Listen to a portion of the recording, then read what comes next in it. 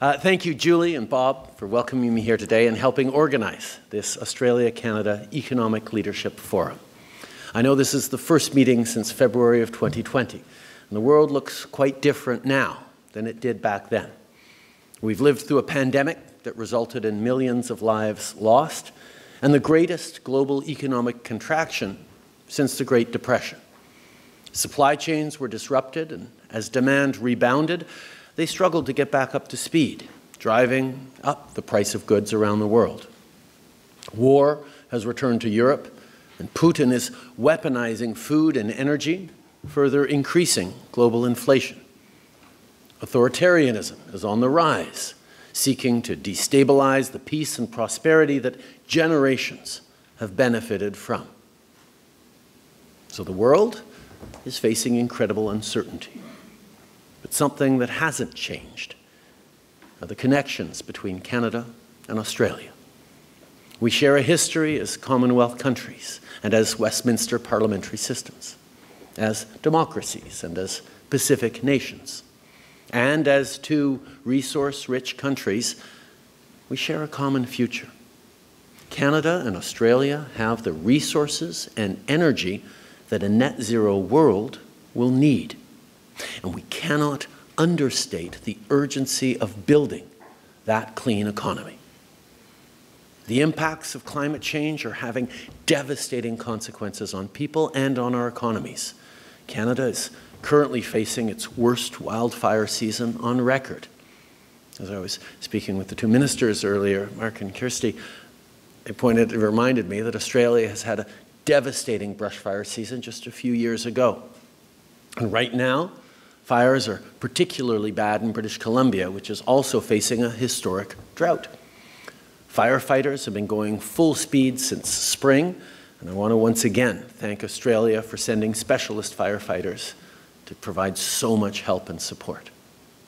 Sadly, we lost two of our own last week, people who put themselves in harm's way to keep others safe.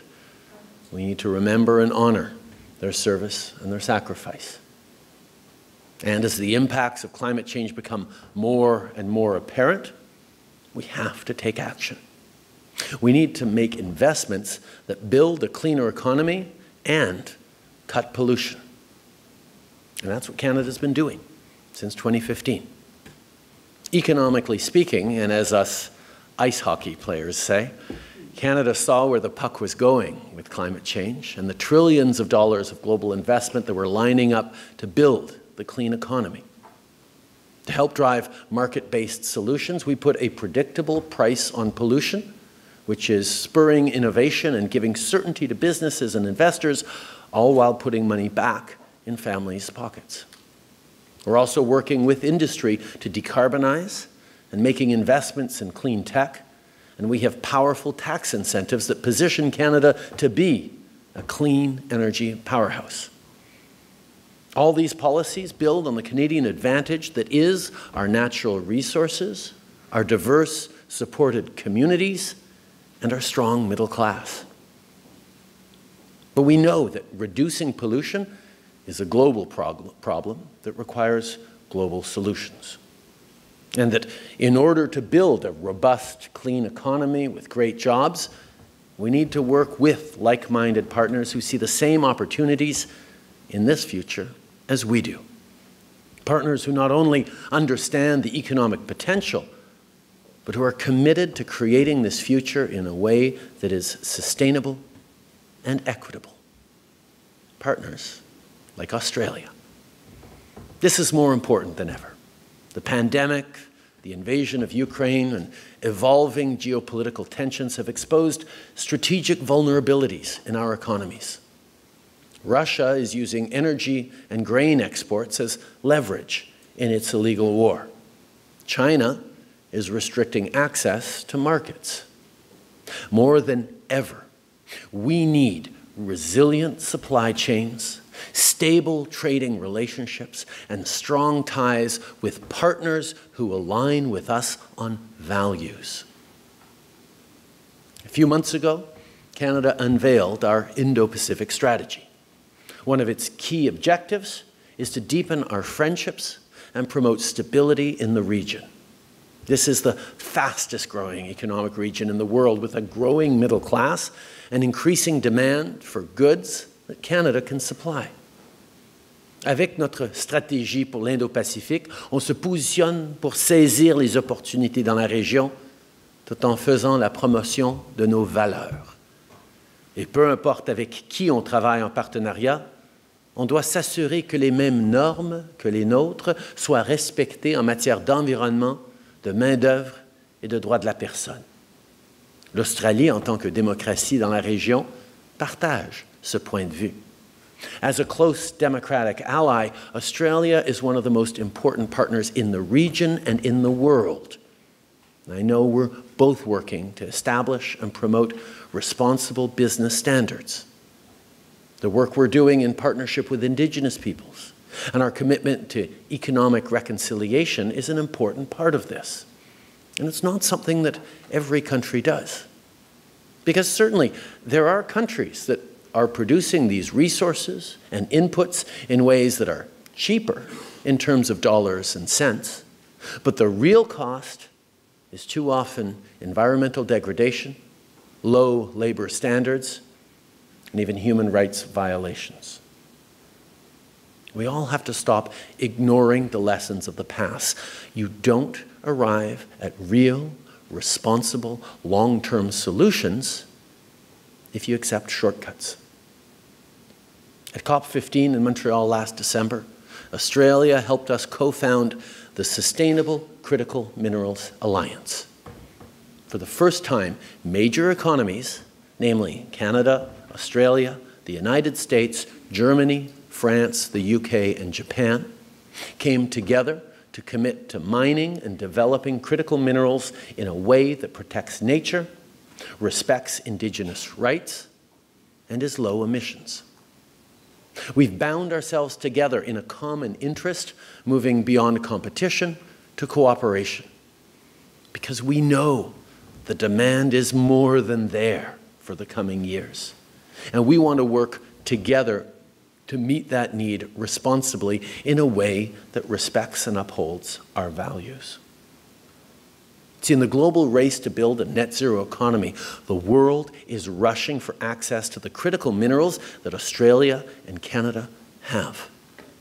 But we need to act fast to meet the demand for major projects. When I talk about this, I mean everything from a critical minerals mining project to a wind farm that produces hydrogen.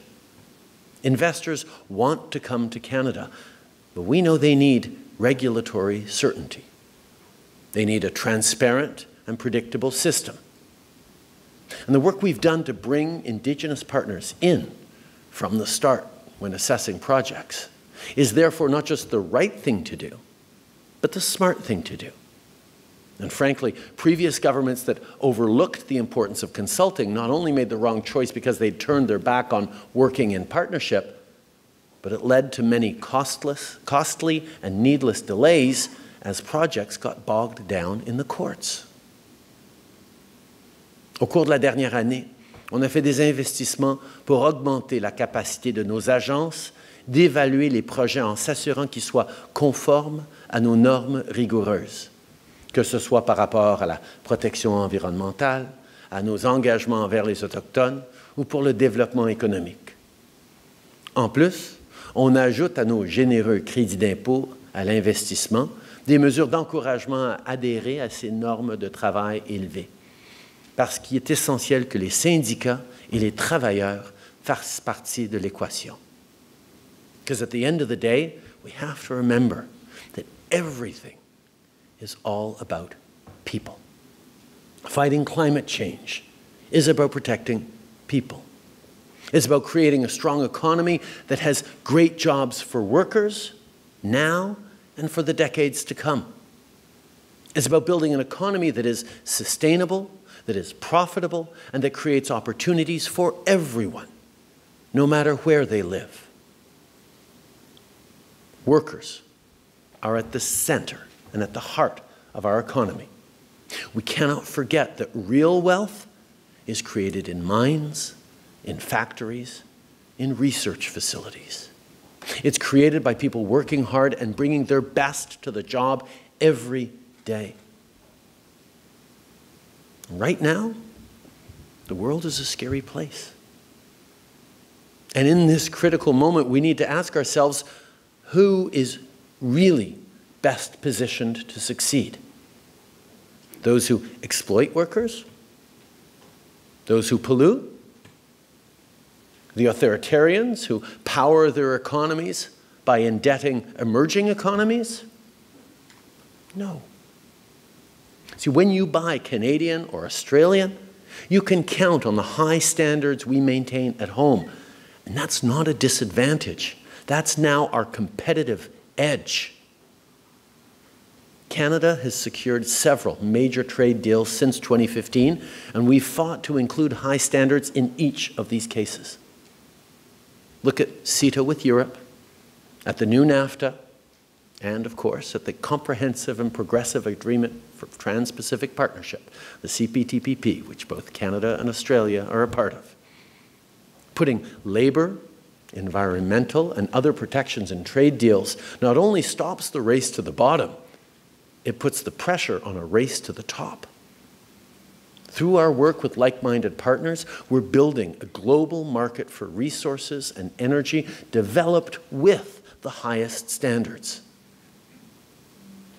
By living up to our values at home and abroad, we're not just increasing prosperity, we're strengthening democracy. Because for democracy to be healthy, people need to see a future for themselves, a future they believe in, that they want to build, and that they want to protect. And we can't take that for granted ever again. We saw what happened in 2008 and its aftermath.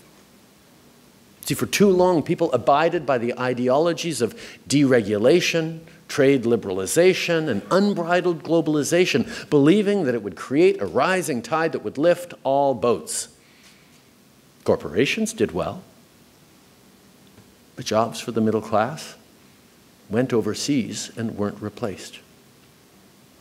And after 2008, when GDP started to rise again, wages stayed stagnant.